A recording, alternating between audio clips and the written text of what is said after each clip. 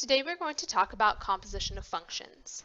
By the end of this video, you should be able to find the composite function given various functions, and you should be able to find the domain of a composite function.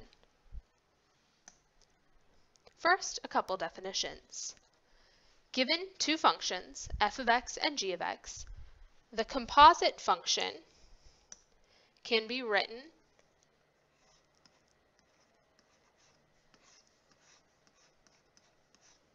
like this, which is the same as f of g of x written like this, which is also the same as this notation. And this is read f of g of x. This middle notation is the one that you probably saw in Algebra 2. The one that we are going to primarily use in Precalculus is this first notation.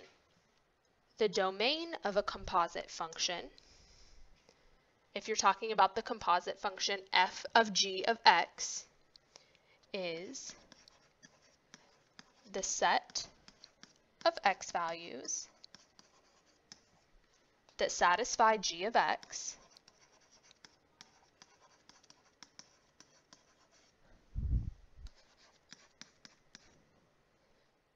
such that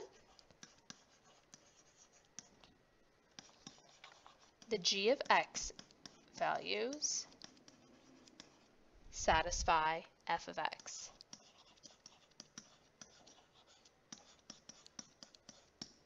We'll talk more about this toward the end of the notes.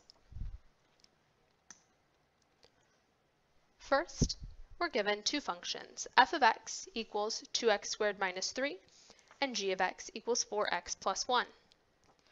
We want to find g of f of 2. This is the same as writing it like this. So when we are evaluating compositions that have a specific value given for x, we're going to start on the inside. We're going to take 2 and plug it in to f of x. So we're trying to find out what f of 2 is. So if you plug 2 in for x in f of x, you end up with 5. Now, we know that f of 2 is equal to 5, so if we plug 5 in for f of 2, we get that g of 5 is what we're trying to find. So if we plug 5 in, we end up with 21. So this means that g of f of 2 is 21.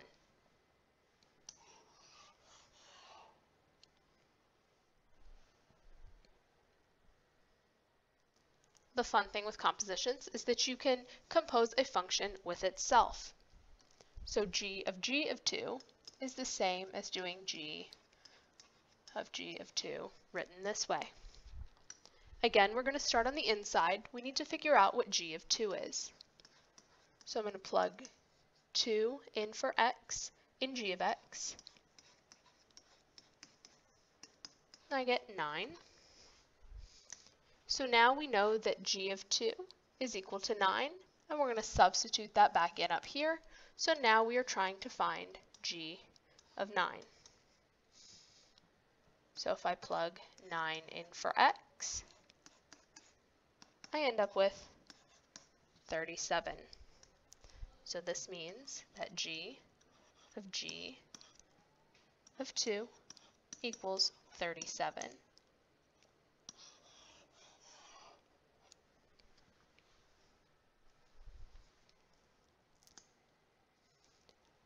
This time, we're using the same functions, but we are trying to find f of g of x. So we do not have a specific value to plug in for x.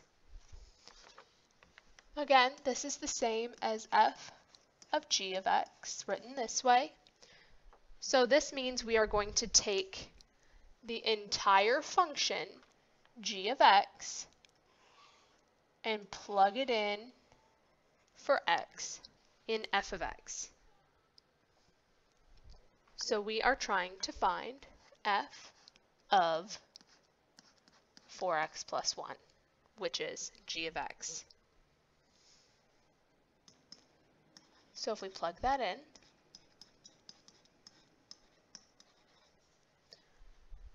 we have this function, and we need to simplify. So we need to start by squaring that binomial, which gives us 16x squared plus 8x plus 1. If you need to write that out in more steps, you can do that. Then we need to distribute the 2.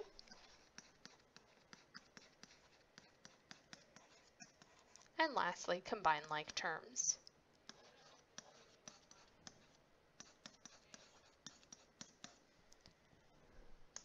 So we have that f of g of x is 32x squared plus 16x minus 1.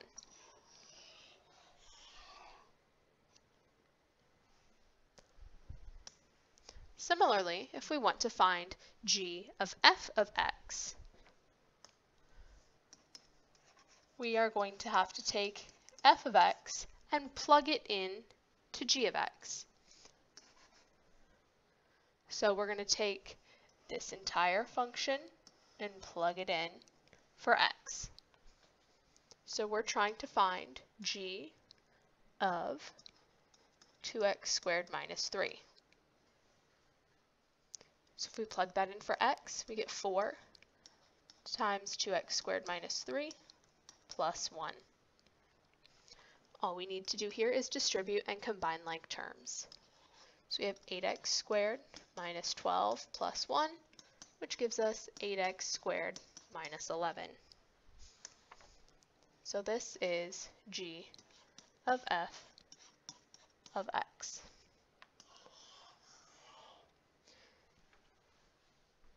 It's worth noting here that f of g of x and g of f of x are usually not equal to each other. We'll talk about what happens when they are equal in the next video. Here we have two new functions. We have j of x equals 1 over x plus 2, and k of x equals 4 over x minus 1.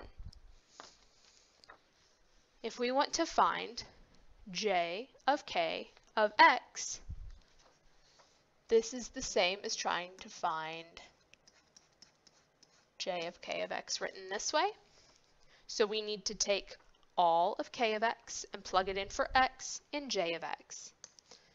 So we are trying to find j of 4 over x minus 1. And this is going to get a little messy here. So instead of x, I'm going to put this entire equation. Now, here we have a complex fraction. You learned about these in Algebra 2. To simplify a complex fraction, the easiest thing to do is find the LCD, or the least common denominator, between all parts of the fraction. So if we look here, the only little fraction inside the big fraction is 4 over x minus 1, and the denominator of that is x minus 1. So our LCD is x minus 1. Now we are essentially going to multiply this fraction by 1, which is allowed. And as you might remember from elementary school, sometimes you could be multiplying by 2 over 2, or 12 over 12, or something, as long as you're multiplying the numerator and denominator by the same value. So I'm going to multiply everything by x minus 1.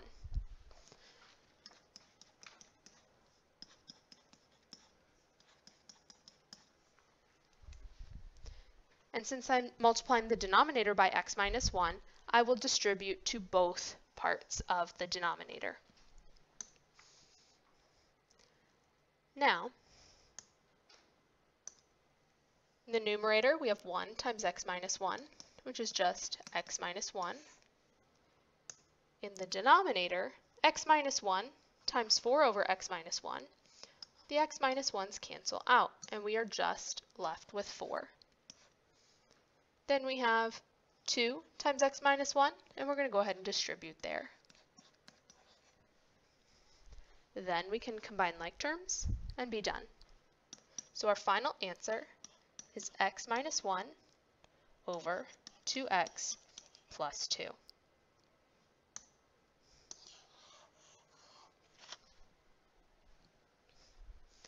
Similarly, if we want to find j of x, we have to take j of x and plug it back in for x in j of x.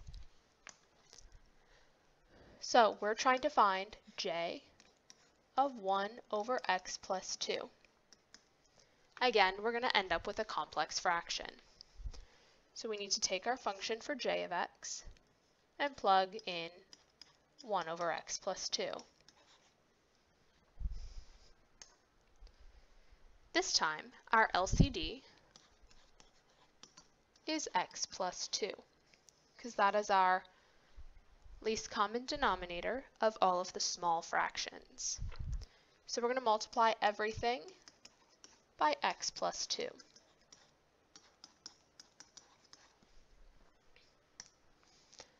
Then, in the numerator, we have 1 times x plus 2, which is x plus 2. In the denominator, the x plus 2's cancel out here, and we just have 1. And then we need to distribute 2 times x plus 2. Then we just need to combine like terms. So we have x plus 2 over 2x plus 5. And this is our final answer for j of x. So the algebra involved in simplifying some of these compositions can be a little tedious, but overall the concept is pretty easy. You're just plugging one function into another. Now let's take a look at domain. We want to find the domain of f of g of x if f of x is 1 over x plus 3 and g of x is 6 over x minus 2. Our definition stated that the domain is the set of all x values that satisfy g of x such that g of x values also satisfy f of x. So let's start by finding the domain of each of these original functions. We always need to start with the domain of whatever the second function is, in this case g of x. So our domain of g of x, since g of x has a denominator, we need to check and see what values will make the denominator equal 0. So our domain is everything except 2. So x such that x does not equal 2. Then we need to find our domain for f of x.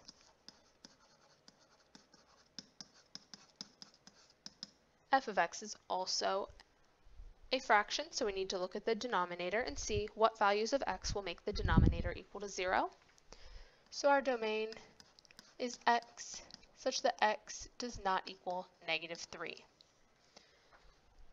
So our definition said we need to make sure that g of x satisfies the domain for f of x. So g of x cannot equal -3. So let's do a little algebra. If I take g of x and set it equal to -3, let's see what we get. If we multiply both sides by the denominator, you get this. If you do a little bit of algebra, you end up with x equals 0. So this means if we plug in 0 into g of x, that will give us -3, which we are not allowed to plug into f of x. So we are not allowed to plug in 0 either. So our domain for the composition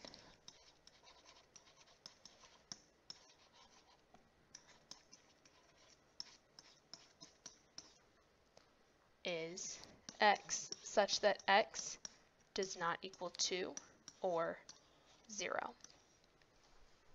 Because if we plug in 2, that does not work with the domain of g of x, and if we plug in 0, we end up getting a value that we cannot plug in to f of x. Let's look at one more example. Find the domain of a of b of x if a of x is 4 over x plus 3 and b of x is negative 1. Again, we want to start by finding the domain of the second function listed here, which is b of x.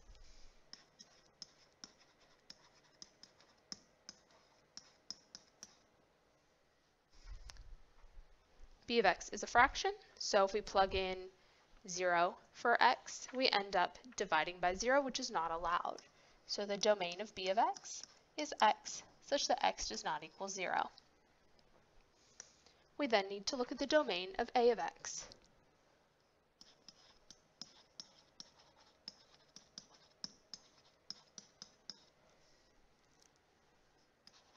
We need to see what values of x will make the denominator equal 0, which in this case is negative 3.